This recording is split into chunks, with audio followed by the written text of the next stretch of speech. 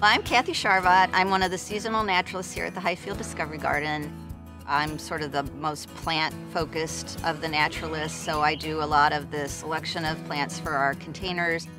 Container gardening is sort of like the best privilege in the gardening world because you can create an environment that's going to be well matched to whatever plants you're putting in.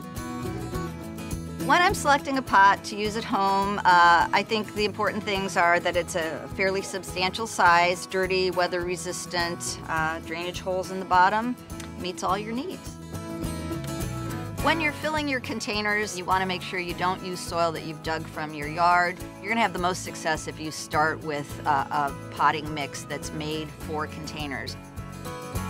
The most important thing in container gardening plant selection is picking plants that want to live happily together in the same house. So you're not going to want something that wants full sun mixed with something that wants full shade. You have to find friends that'll live happily together.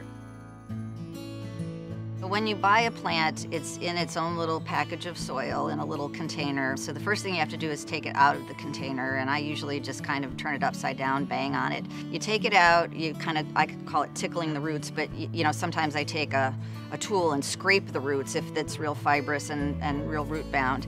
And then you know, have a hole that's about the same size as your ball of soil, and you put the plant in. But what you don't want to do is plant deep. You want to actually do what we call planting high. So you look at what the level of the soil was in your original plant's root ball and never bring the soil up higher than that. You always want to water right after you've planted because you've taken soil away from the roots and there's tiny little root hairs on the roots, and you want to get them back in contact with the soil and the soil moistures.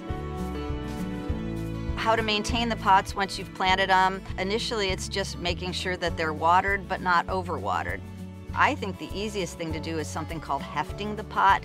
So you teach yourself how heavy the pot feels when it's completely saturated with water, and then when you're going out to find out if it needs water, you just kind of lift the pot by the edge and you can feel whether it's heavy or dried out or not.